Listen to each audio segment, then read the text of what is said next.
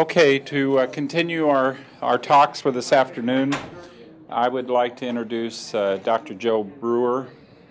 He's from Kansas City, so we can't hold that against him. And I met him, it's been about 2 years now, or maybe about a year ago. My, how time flies. Mm-hmm. And he's with St. Luke's in Kansas City, as well as you hold an appointment, an academic appointment with the University of Missouri in Kansas City. And it's a real pleasure to work with him.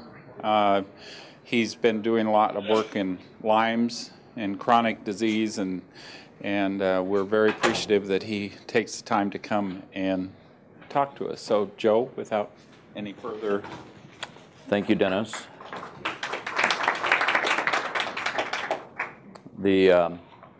And I also would like to thank all the other speakers, including the lunch speakers who have gone before me, because they laid a nice groundwork for what I'm going to say.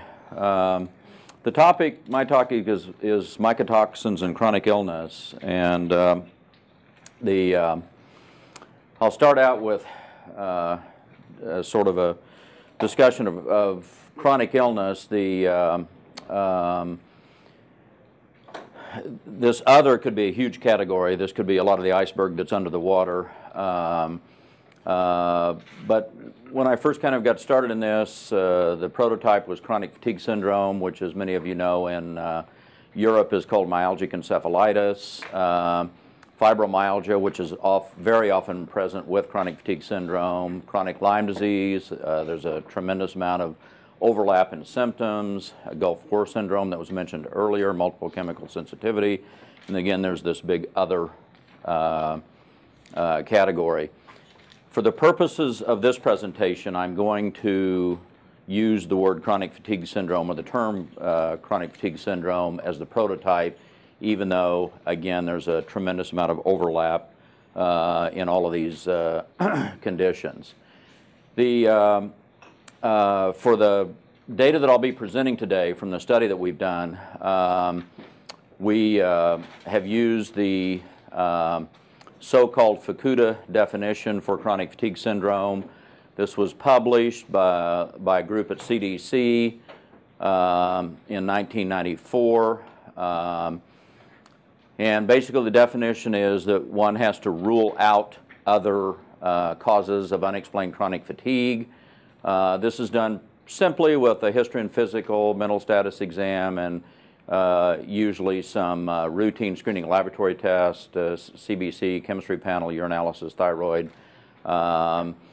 The fatigue for the Fukuda definition needs to last greater than 6 months. So it is new or persistent fatigue that lasts greater than 6 months. And then they need to have 4 or more of the following, which is impaired memory or concentration, sore throat, tender cervical or axillary lymph nodes, muscle pain, multi-joint pain, new onset headaches, unrefreshing sleep, and post-exertion malaise. So if they have 4 of those, you've ruled out other things, and it's lasted longer than 6 months, that would meet the Fukuda definition. Now, this was not meant for clinical purposes. This definition was meant for epidemiological purposes, to take these people who had these chronic complaints and study them for epidemiological purposes. But as usually happens in medicine, then this starts getting used clinically. Now, how I got involved with chronic fatigue syndrome is up here at the top. Because there are many proposed etiologic associations. This is just a partial list, but I've kind of grouped them into infection, toxic exposures, and then immune dysregulation for whatever reason. Well over 25 years ago, I became interested. I was working with quite a few HIV patients at that time. That was a new descriptive illness that came our way in 1981. HIV was discovered in 1985. And so at about the mid-'80s, there was a discussion of this chronic fatiguing illness. Now, this kind of an illness has been described in the literature going back well over 100 years. But there was a discussion that there may be a viral etiology, and the first virus that was suspected during the decade of the 80s was Epstein-Barr virus. So I started getting these people referred to me because there had been a paper published that people with these chronic fatiguing illnesses had very high EBV serology panels. And they'd have very high IgG titers, occasionally a positive IgM. And so these people would get referred to me. And I'd already had background with this HIV virus, which was devastating to the patients. And so I began to see some parallels between what we would see with this HIV virus and Epstein-Barr virus in these patients. And so we've gone down, not just me, but many people have gone down many different avenues for infection, HHV6, Q fever, which can cause a syndrome, particularly in Australia, that looks identical to chronic fatigue syndrome, enteroviruses, parvovirus, Lyme disease, particularly chronic Lyme disease, mycoplasma, chlamydia, et cetera, et cetera. So there have been a lot of infectious associations which drew me into this area. Again, toxic exposures, which we'll talk about today, and then there's a lot of features of chronic fatigue syndrome that have sort of an autoimmune sense to it.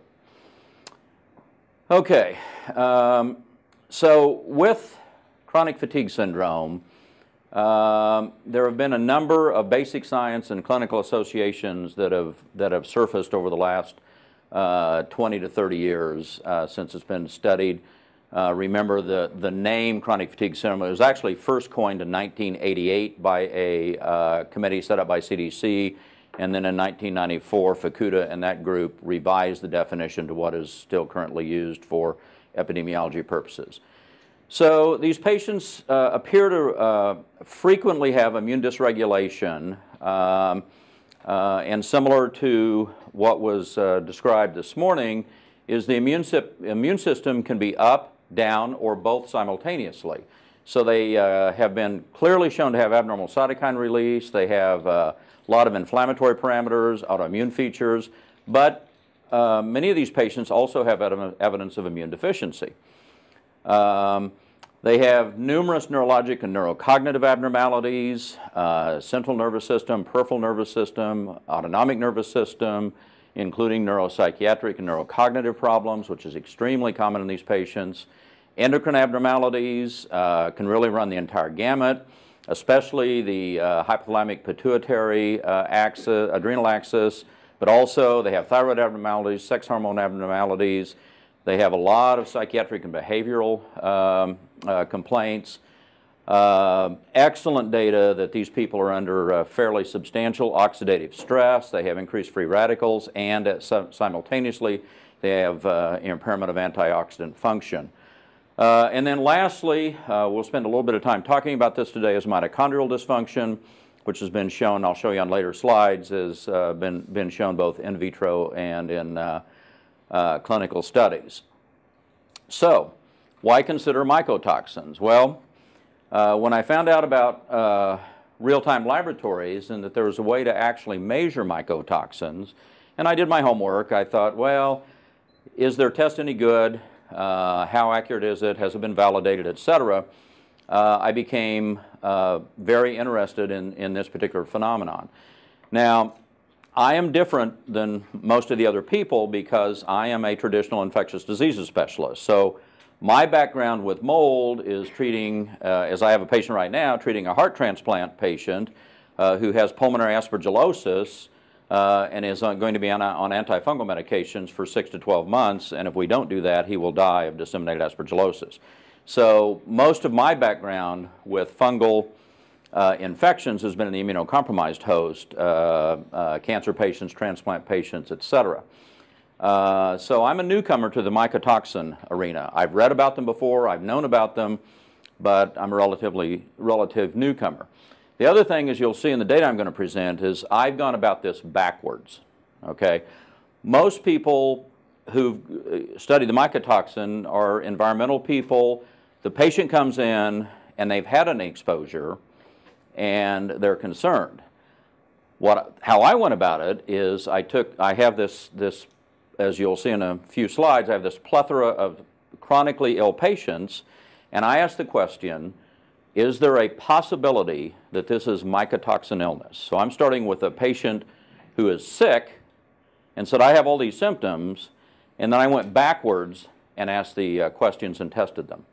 The data I think you'll find is quite interesting. So why would we consider mycotoxins? Well, the clinical features of known mycotoxin exposure and chronic fatigue syndrome are actually quite similar. There's been at least one study by Chester and Levine in 1994 in which sick building syndrome led to chronic fatigue syndrome. That's the title of the paper. Mycotoxins are associated with numerous neurologic abnormalities. They can lead to endocrine abnormalities. They can lead to immune dysregulation. They can clearly lead to oxidative stress, free radical generation, and impaired antioxidant function, and they can lead to mitochondrial dysfunction. So that is an almost identical list to what I just listed for chronic fatigue syndrome. All of these things, mycotoxins can do all of those things. So it seemed like a pretty natural fit. But how do you test for them? So real-time laboratories came along, and so I started down this pathway. Okay, I'm going to take the next few slides. You're the first group to have seen this data. No one has seen this data except Drs. Thrasher, Strauss, myself, and Dr. Hooper. These are my patients. Obviously, Dr. Hooper's lab did the testing, and many thanks to Dr. Thrasher and Dr. Strauss for helping us milk this data and analyze all of it and prepare for publication, of which we're proceeding to publish this. So this is a study we carried out. We started about a year ago in testing patients. And so this is a 6-month study that ran from, for this data set, ran from February 1, 12 through July 31, 2012. In my practice, I screened, and screening meant that I discussed with the patients this concept for this group. This number is now up to probably close to 500, but about 300 patients. And we assessed their history of exposure to at least a damp building or water damaged building and potential for mold exposure. And then we discussed with them the real-time laboratory test that would look at the urine mycotoxins, which you've already heard about today. So the group of patients that we ended up with, we took the 300, and as you'll see in the next slide, we ended up with 112, all met the Fukuda definition for chronic fatigue syndrome. Now there are symptoms you've already heard today. It's an array of symptoms, and this is, believe me, just a very, very partial list. Fatigue, poor exercise tolerance, post-exertional malaise, myalgias, arthralgias, headaches, cognitive complaints, numerous neuropsychiatric complaints, lots of GI problems, lots of neurological problems, similar to what I have. There are probably 2 or 3 patients in this group that have an odd myoclonus like Dr. Gray described at lunch, autonomic issues, psychological, etc. Their physical exam was virtually always normal, which would meet the Fukuda definition. Laboratory studies were routine laboratory studies were virtually always normal. And then these patients had had a potpourri of immunologic testing, either by me or some other doctor that had seen them and referred them.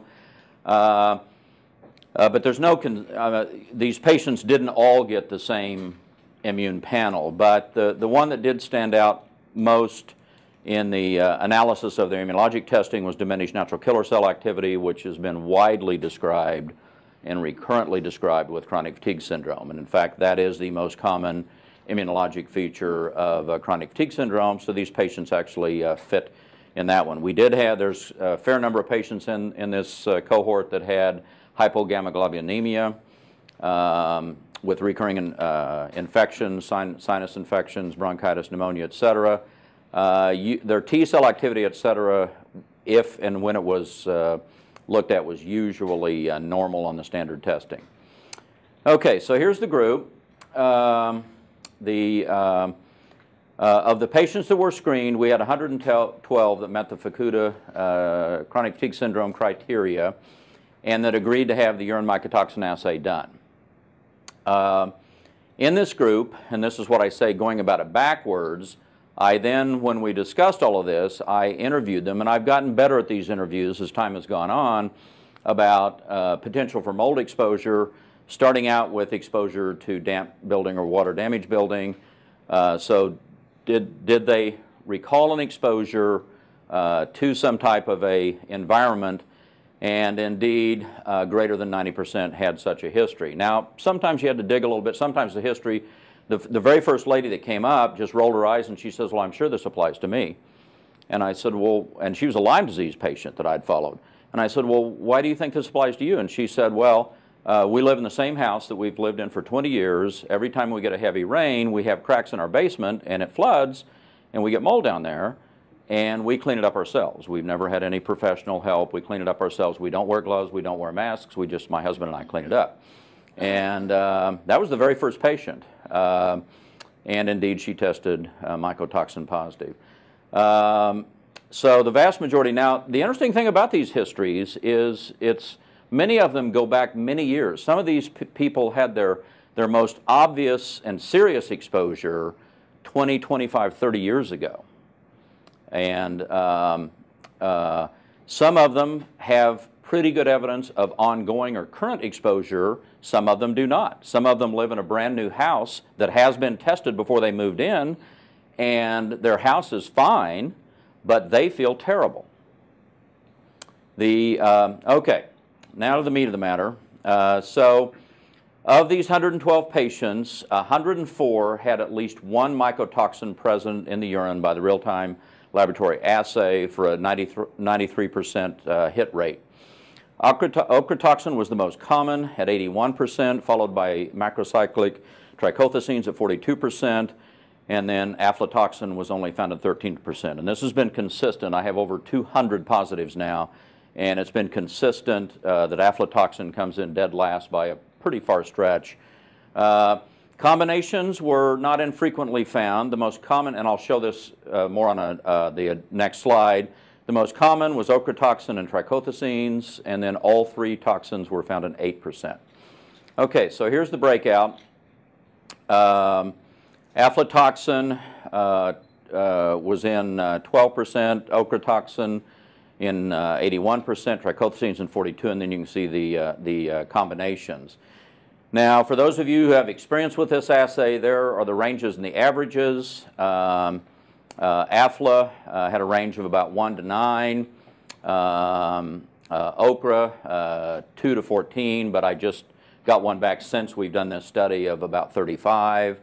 And I've also had somebody that shattered the record on trichothecenes. I think I've had a 24 or so now on trichothecenes since we've completed the study. But for this study, 0.21 to about 6, and you can see the averages here. So for aflatoxin, average of about 5, ochratoxin average of about 6, and about 0.85 for the trichothecenes. Limits of detection for the assay are down here. And then we looked at Dr. Hooper's, which he presented earlier today, his original control group, which were a group of relatively healthy non-exposed controls. Obviously, we're not a direct comparison. We're comparing with historic controls that were published in 2009. But as you can see, if we just look at the 3 toxins, we have our data here, and they had 0 out of 55. So fairly impressive. And then we had some interesting, I could give you about 6 of these, but we had some interesting studies of families. This is one that that we've written into the paper. We actually have 2 family studies in there. This is a very interesting family study. So these are basically their current ages. We have a father age 50, a mother age 49, daughter age 19, and a daughter age 16, and they all have a chronic fatigue syndrome type illness. Now, they moved into a new home in the Kansas City area in 1991, a brand new home. They were the first occupants, and within about 5 months, the father became ill, and he's been ill ever since. And his illness was initially diagnosed as chronic fatigue syndrome. There was some discussion later on about Lyme disease. I followed him for probably about 12 years, and he's better than he used to be, but he's still disabled and still has a lot of chronic symptoms. About 3 years after moving into the home, the mother became ill and was subsequently diagnosed with fibromyalgia and chronic fatigue syndrome. And then both, of course, when they moved into this home, these two daughters hadn't been born yet. So both daughters were born and raised in this home, and they both subsequently developed illness. Now, the 16-year-old is very ill. She cannot attend school. Sometimes she cannot even do home study. The 19-year-old is actually the best of the four. She she meets the criteria for chronic fatigue syndrome, but her symptoms are reasonably mild. And she actually goes to college. We tested the entire family for the mycotoxins on the urine assay. You can see for ochratoxin A, they range from 2.3 to 6.6. And then the trichothecenes, they were all aflatoxin negative, and they range from 0.13 to 0.59 for the trichothecenes. So when all this came up, the dad, who's a very, very bright guy, said, you know, there must be something wrong with our house, that we don't know what's wrong with our house. So in 2012, all stimulated by the urine mycotoxin assay, he had their home tested. Now, the first thing they did is just a routine air sampling. They contacted a company that does the standard air sampling. They came out, and they did find, actually, that Aspergillus penicillium, which is, you know, on the air sampling, they usually group those together because they can't apparently tell those spores apart, were high in one area of the home compared to the outdoor air. And in the mold testing gentleman did indicate that he thought there was a problem and that they actually may have a problem with indoor dampness. By this time, the dad, we had exchanged a number of emails and so forth, and he was well aware of the ERMI test. He's done 3 ERMIs on the home, separated in time by probably about 5 or 6 months. And the ERMIs, all of them revealed Aspergillus, various species of Aspergillus penicillium, Stachybotrys, and Chaetomium. The index, which I agree with the other speakers, I don't really pay attention to. I really want to know what the species are. But the index, curiously, was quite high. His highest one was 16, which is an extraordinarily high ERMI index. And then, interestingly, we sent, oh, by the way, this was dust. I had told him about the under the refrigerator, but he actually thought a better area is they have some hanging cabinets in their kitchen, and dust collects up there. So he went up there and retrieved dust from cabinets that were hanging, and I think also down in the air handling system on the in the basement. I tell all my patients I want old dust.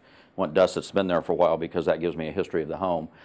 And so then we took the same dust and he split it up and sent it to real-time laboratories for mycotoxin testing, and indeed we showed trichothecenes and lesser low levels of ochratoxin.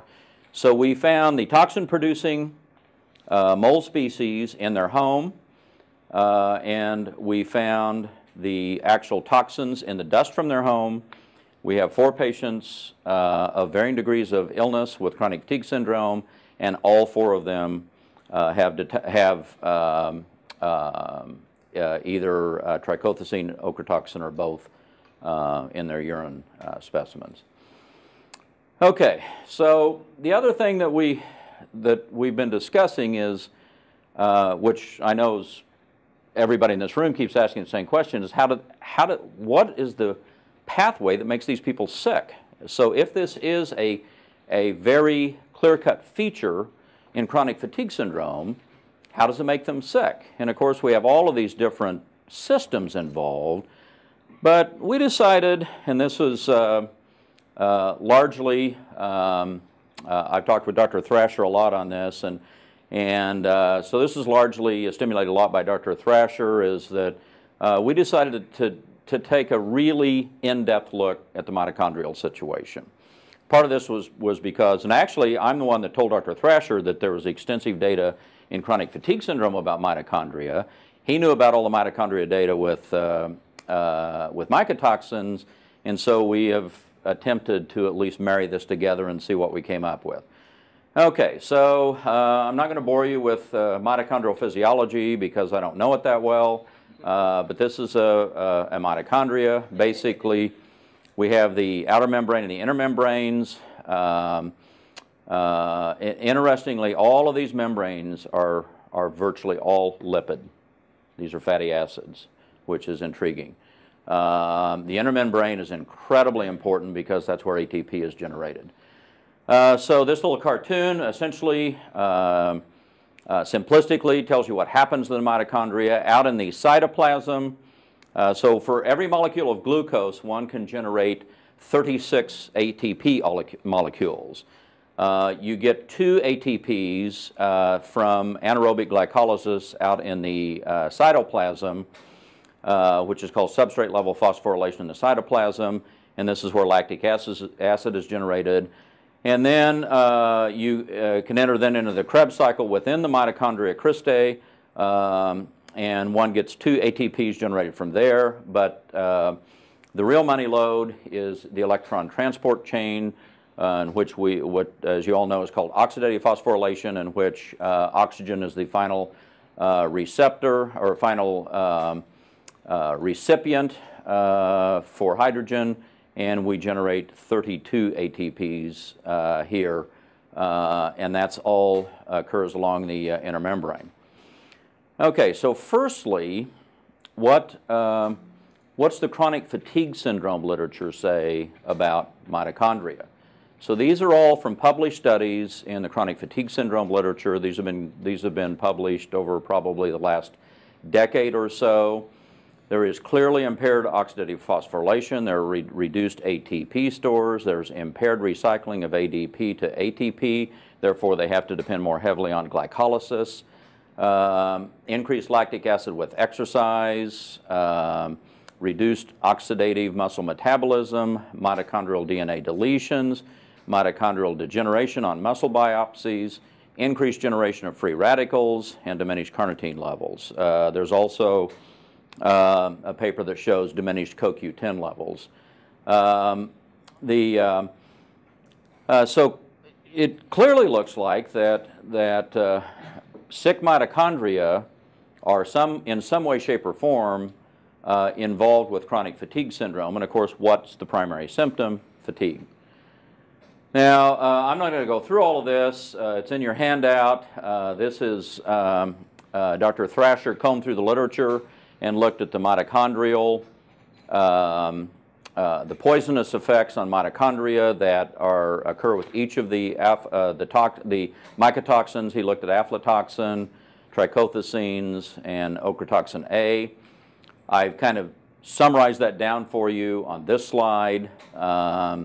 As has already been mentioned today, the mycotoxins form DNA adducts, and with mitochondrial DNA, alters the synthesis of mitochondrial proteins. This is probably particularly an issue with the trichothecenes. Disrupts and alters the function of mitochondrial membranes. This may be a huge issue because remember how important those inner membranes are, because that's where the electron transport chain operates and generates 32 of those 36 ATP molecules per molecule of glucose. And that's here, alters the electron transport chain, induces oxidative stress, which leads to mitochondrial damage.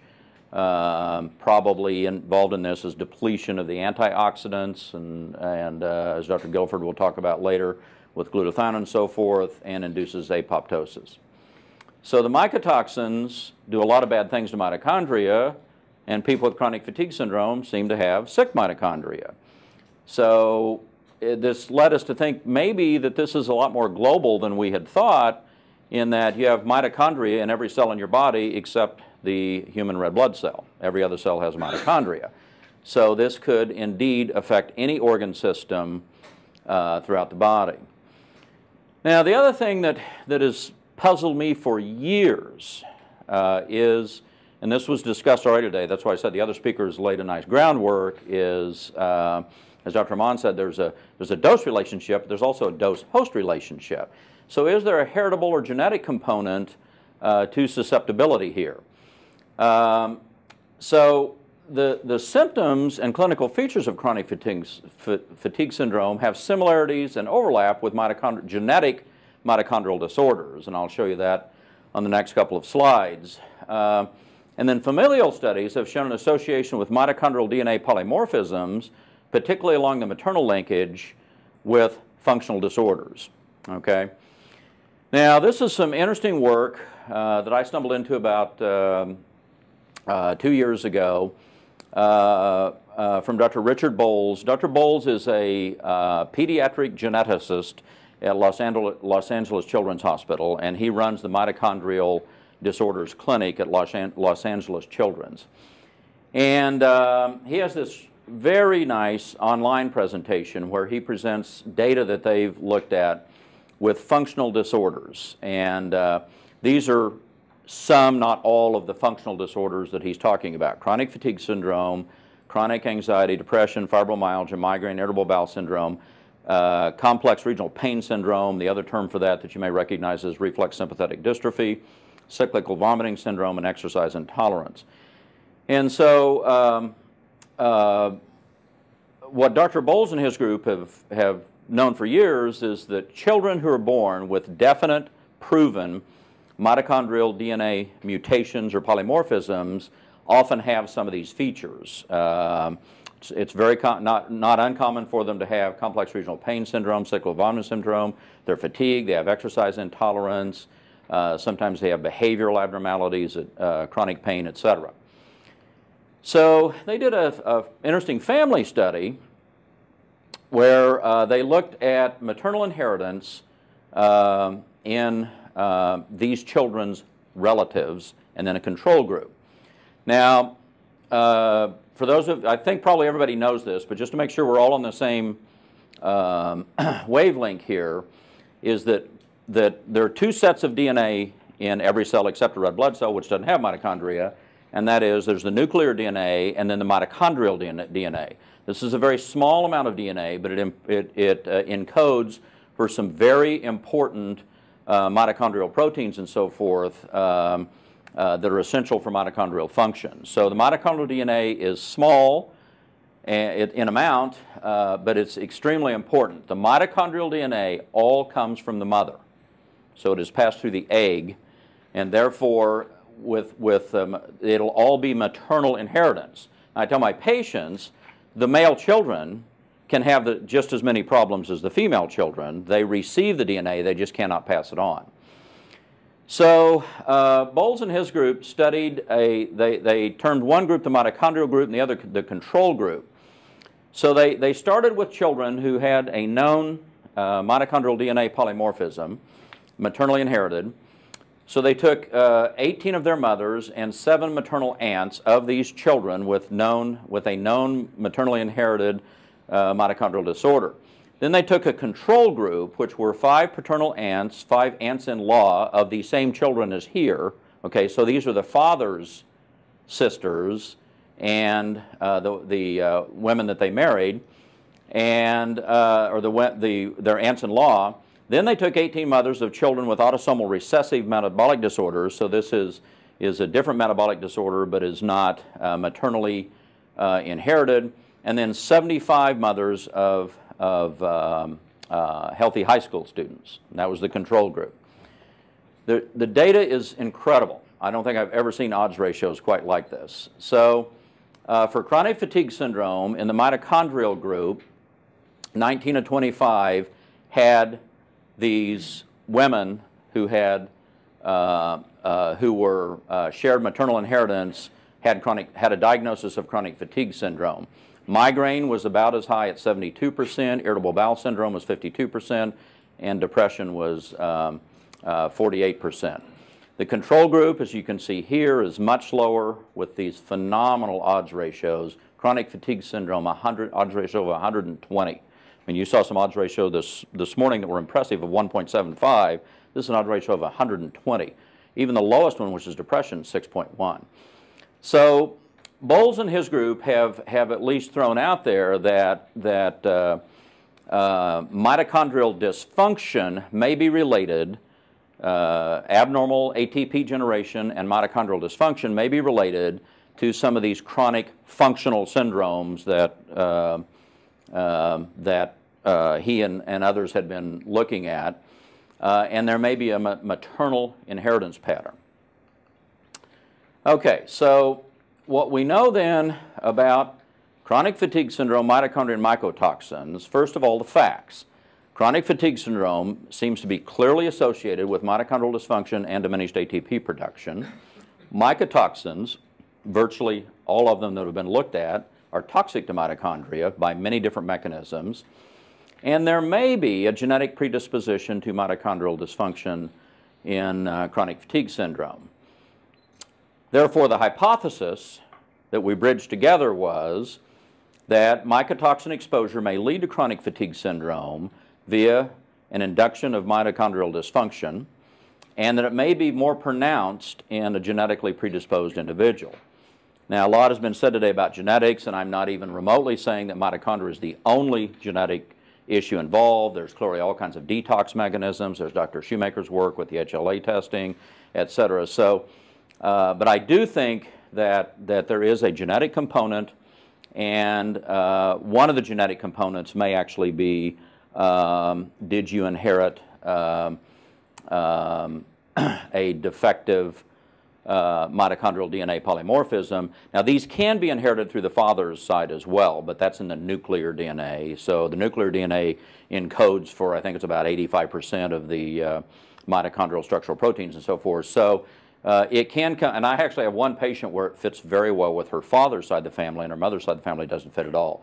But Bowles and his group say that about 75% of the time these functional disorders in which they've studied, and they've studied probably 30 or 40 of these families, these functional disorders tend to about 75 to 80% of the time track with the maternal inheritance. So we were studying all of this, and then this family came along. So this is an interesting little twist that I think raises some very interesting consideration. So this is what I call the simultaneous exposure family. So again, these are their current ages. We have a father age 57, a mother age 57, and a daughter age 28. They moved, and I've just seen, this all occurred since about October, so this is all new data. These were not people that were in the study. They moved into a brand new home in 2003. I have that underlined for a reason. And within a day or two of moving into the home, the mother said there's a smell in the house. I can't identify what it is, but there's some smell in here. And the father said, "You're crazy, I don't smell anything. I don't think there's anything in here."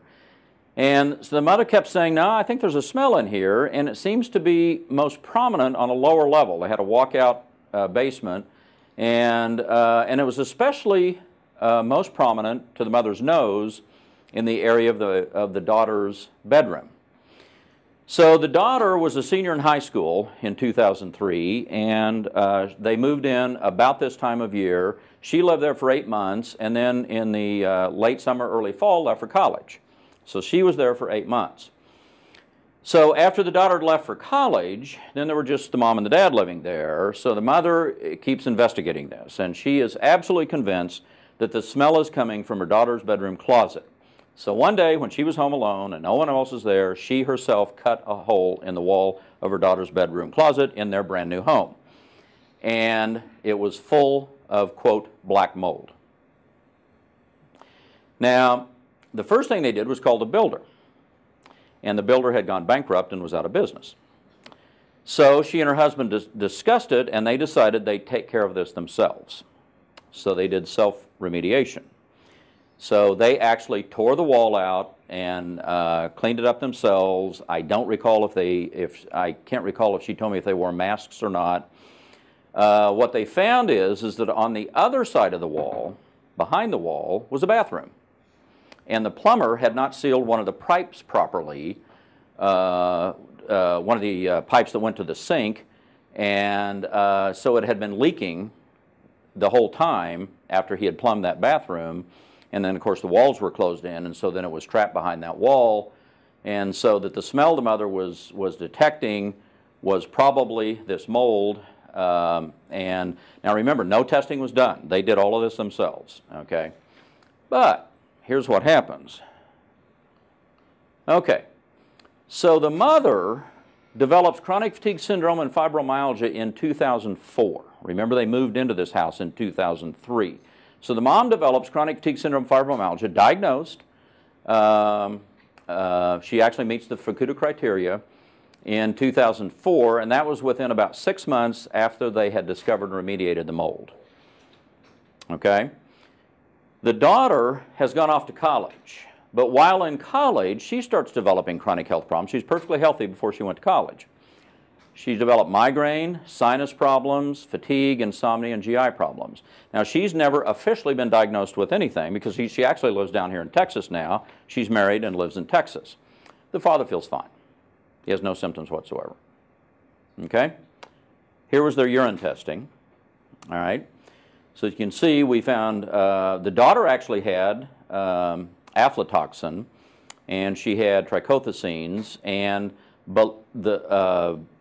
some ochratoxin, but below the positive level. The mother was similar to the daughter, but look who had the highest amount. It was actually the dad. He had ochratoxin at 5.6 and trichothecenes at 0.9, but he feels fine. Absolutely, you can't. And he and the daughter came in together, and then I corroborated the story with the mother, and I said, does he actually? I mean, she says, no, he feels fine. He works 50, 60 hours a week, and he's in some kind of sales, I think, and she said he never complains of anything.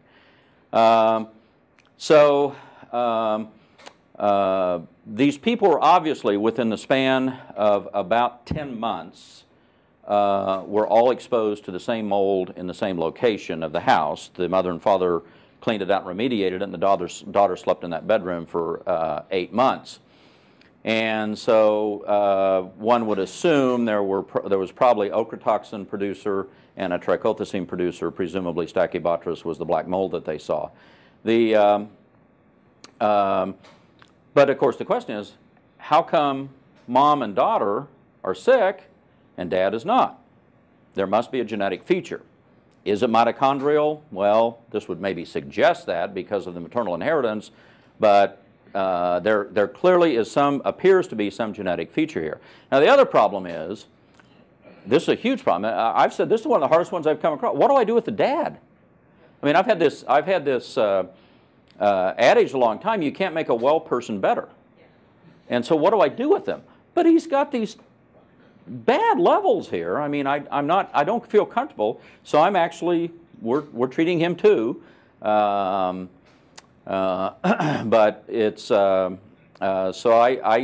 because who knows, later on he could develop cancer or some other permutation, so I don't feel at all comfortable just ignoring these. Which brings up then the other question that in my exposure histories where I have, because remember, I'm going about this backward. I'm starting with people who come in and say I'm sick. And then you say, well, how's your husband or whatever? Well, they're fine. But should we be testing them if they were exposed to the same environment? Probably yes, and maybe even managing them if they're asymptomatic.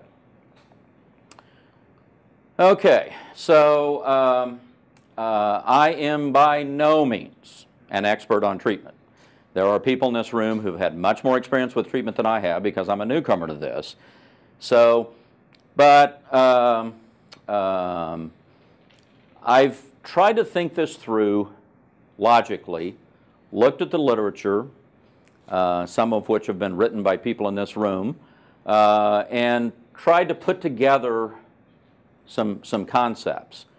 And some of this is basically pretty similar to what you've already heard multiple times today. Like I said, other people laid a nice foundation for me. So this is what I call my input-output model. What I tell my patients is, in a perfect world, I'd like your urine toxin assay to go 0, 0, 0 and to stay 0, 0, 0. That would be a perfect world. And that basically the toxins have been cleared and you don't have to deal with them anymore. I talk about the input of, so this is at the time we do the test. At the time we do the test, the input of toxins into the body and the output of the toxins out of the body. This has been discussed multiple times, and I would agree wholeheartedly with everything that's been said today. Because remember, some of my patients were exposed 15, 20 years ago and live in a brand new house, and they don't seem to have a current problem. So I tell my patients, if it applies to you at the current time, if there's any question at all, I have them get their homes tested, which is a whole other area that's incredibly been frustrating and confusing, because the whole story with the spores really don't help you that much, and some of them have done ERMI, some of them we've had to send down to Dr. Hooper's lab for environmental mycotoxin testing, but clearly they must be removed from the exposure. I think everybody would agree on that. This one I'm going to spend a little bit more time on in the next couple of slides, and that is, could these people be internal, and this is a new concept, okay, and I don't know if I'm right on this one or not. There are a lot of people here that are smarter about toxic mold than I am, but is it possible that these people actually have internal mold spores or fragments that are actually releasing toxins? So in other words, we've had this concept all along that they actually breathe in the toxins, and they have these chemicals inside of them. But what about the mold? What about the Mayo study that Dr. Gray talked about, where they have all these different species of mold in their sinuses? Well, what if one of those is an Aspergillus fumigatus or an Aspergillus aureus, or one of those that produces ochratoxin or aflatoxin? So could one actually have ongoing toxin production inside the body? I don't know, but I'm suspicious. The output then is trying to get the toxins out of the body. I tell my patients, we know of two ways they leave the body: the urine, through the kidneys and the urine, which is obviously the nature of the test, and then the liver and the bile, which I'll spend a little bit more time on. That's already been discussed, and then some of the toxins may come out through sweat. Okay. I agree wholeheartedly with what was said at lunch about the toxin sequestrants or the toxin binders. I think that's probably critical. I didn't address that as much early on. I think that was a mistake on my part, and it's because of enterohepatic recirculation and reabsorption. This is an interesting study that was published by Pace et al. Back in 1985. Now, these next two studies were done by the Department of Defense. This were done in Fort Detrick, Maryland, by the Department of Defense, basically looking at biological warfare exposure. And the one that's been studied most is the T2 trichothecene for biological warfare study and experiments, and apparently in studies, apparently where it has been suspicioned or proven that mycotoxins were used for biological warfare, it is suspected that T2 was the agent that was used. So this is a study of guinea pigs that were injected with a 0.5 milliliter per kilogram of radioactive labeled T2 trichothecene, so they could track it, and they could also track the metabolites. And they were studying the distribution and excretion of these metabolites. What they found is that clearly the liver was the major organ for metabolism and detoxification, that bile plays a major role in the elimination of T2 metabolites. And interesting in this study is that the major things that were excreted were not T2 itself, they were metabolites. There were a bunch of different metabolites, and in fact, these authors suggested that these metabolites were retained in the guinea pig for very long periods of time. So if you think about it, if we do a urine mycotoxin assay and we get trichothecenes, well, that's just the parent agent. There could be all kinds of metabolites that we're not measuring that they have internally, and these metabolites may have toxicity. And these authors did indicate that in their paper. And that they clearly indicated, now this is why I underline injected. Okay, this was not given orally, this was injected. So that clearly shows that the bile and fecal levels indicate that T2 and its metabolites undergo enterohepatic recirculation and reabsorption. So basically, as I tell my patients, they just go in a loop. and that the urine is the other major source for elimination in their study. I don't know if guinea pigs sweat, so I don't think they could study that. Now, this is a study by another group at, in Fort Detrick, Maryland, with the Department of Defense. And this was looking at could you alter this enterohepatic recirculation with activated charcoal. So they basically took mice on this occasion rather than guinea pigs. And they administered them T2 toxin either orally or subcutaneously, and then they simply measured the survival. So this is sort of an LD50 study. And they used activated charcoal by gavage, and this was given, they actually did a couple of different time points. I'll show you the ones where they gave the activated charcoal at the same time that they gave the toxin, whether it was either by oral or subcutaneously. So when T2 was administered orally, the activated charcoal completely protected against the lethal effects, and with the parenteral T2 it significantly improved, and I'll show you the data on the next slide. So this is basically directly from their paper, is that this suggests that enterohepatic recirculation of T2 does occur, and that activated charcoal short circuits the enterohepatic cycle, so that the binders or the sequestrants that have already been discussed today clearly in this model seem to work. And I thought that was interesting. This was activated charcoal with a trichothecene. Now here's the actual data from the paper. They took, this is the oral group that got the trichothecene orally and then got activated charcoal at the same time. There's 100% survival if they got the charcoal. If they got a saline control, only 6% of the animals survived. And in the subcutaneous trichothecene, if they got activated charcoal, 90% of the animals survived. It wasn't quite, subcutaneous wasn't as bad as oral because 50% still survived with the saline. So the other, so we've talked about these, the mycotoxin binders or sequestrants. Some people have clearly used far infrared saunas and so forth to try to increase sweat output. And then you'll hear a lot about this later, increasing detoxification, correcting the antioxidant balance with glutathione, IV vitamin C, etc. And then, of course, we've already talked about eliminating exposure. But this is the one that I don't know what to do with, and that is, are there internal mold spores that we need to treat with antifungal agents? And I don't know the answer to that, but it's interesting. So the first question is, are there internal mold spores? Dennis told me at one point, he says, no, I don't think there are. And I said, well, Dennis, you showed it. You all had a paper that, it's a poster actually that showed it. So here's the poster presentation, and here's the paper, and that fungal DNA was detected in lung, liver, skin, brain, and sputum, various different species, including Stachybotrys. This is DNA.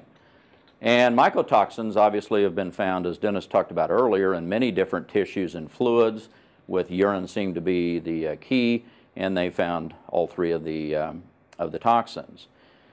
So is there a role for antifungals? Again, I don't know, but since I am an infectious disease specialist, I'll give you just a very, very brief discussion of antifungals. The mycotoxin binders have already been discussed. Like I said, I have less experience with those than other people in the room. I guess I did not put bentonite on here. That was an oversight when I made the slide.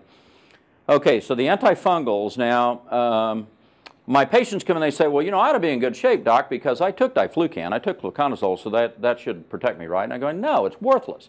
Fluconazole has absolutely no activity whatsoever against the moles, nor does nystatin. They don't work. They are yeast. Now, if you want to treat yeast, candida, they're okay. We use fluconazole to treat cryptococcal meningitis.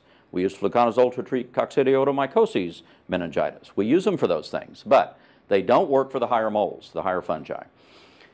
The triazoles, which is itraconazole, voriconazole, and this newer one, posaconazole, all probably do have activity. These are our current lung transplant who has pulmonary aspergillosis is actually on mycofungin, and then when he comes off of mycofungin, we may switch him to voriconazole.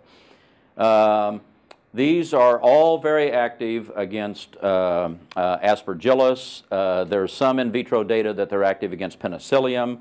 Stachybotrys has basically not been studied. There's one paper that suggests maybe voriconazole has activity against one strain of Stachybotrys, but because Stachybotrys has not been reported to cause invasive infection, these never get studied for Stachybotrys. So Stachybotrys is simply a guess. By the way, these work by, all of these triazoles work by inhibiting the conversion of lanosterol to ergosterol in the cell membrane. So that's the mechanism by which they work. The echinocandins, there are basically two largely in use right now, mycofungin and caspofungin. We usually have used mycofungin. These have some disadvantages. They're IV only. They're expensive. So you have to put in a PICC line and give them IV. They've been relegated largely to the immunocompromised host with invasive disseminated fungal infections. They are very safe. They have very few side effects. They work by inhibiting 1,3-beta-D-glucan synthase. So they impair the synthesis of beta-D-glucan in the cell wall. And so for the molds and fungi that have ample amounts of beta-D-glucan, they should be effective. They do not work for Rhizobus or Mucor because they don't have beta-D-glucan. It is curious that I have treated some people now with that, and that. I've not used this one yet because it's kind of a hard one to use. These drugs have side effects. They're expensive. They're difficult to use. That's not as hard for me because I've been using them for 20 years. So we use these things almost daily in other types of patients that we see. But it was a little bit of a stretch. Should we try this in patients with mycotoxin illness with a positive urine assay? And I must admit, we have seen some results. We have seen people. I have had one patient who got completely well with 3 weeks of voriconazole. Completely well. 10 years of symptoms just melted away. Now, all I did was give her, I didn't even give her a sequestrant or a binder. All I gave her was voriconazole. So it again raises this question of is there internal mold? I don't know, but it is at least interesting for discussion purposes. Thank you.